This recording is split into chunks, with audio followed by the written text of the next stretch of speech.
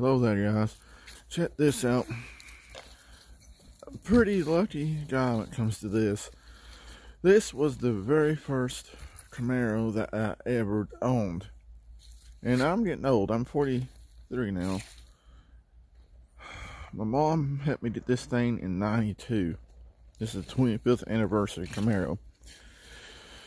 The reason I say that, me and my wife went to a junkyard. I was looking for parts for my Fusion. You know, my motto is why buy new when used will do. And lo and behold, I seen this thing sitting on the hillside.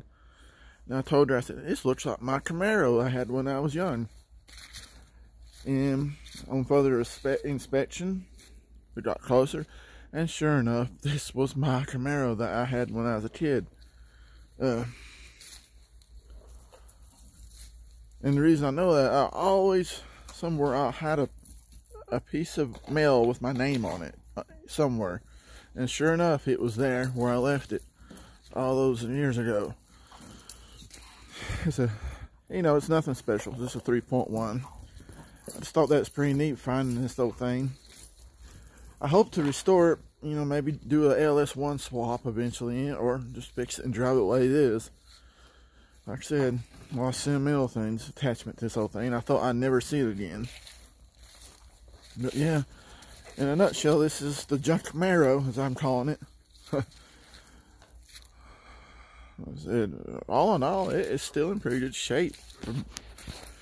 I think they said it was set in the junkyard about 7 or 8 years. Yeah, the interior is pretty good, all but the, you know, Camaro dashboards, they always crack. But yeah, extremely lucky on that one. But as usual, somebody stole the Camaro emblem off the front end, and I had to pay an astronomical price on eBay for that piece of plastic. But yeah, this is a quick look. Thanks for watching, guys.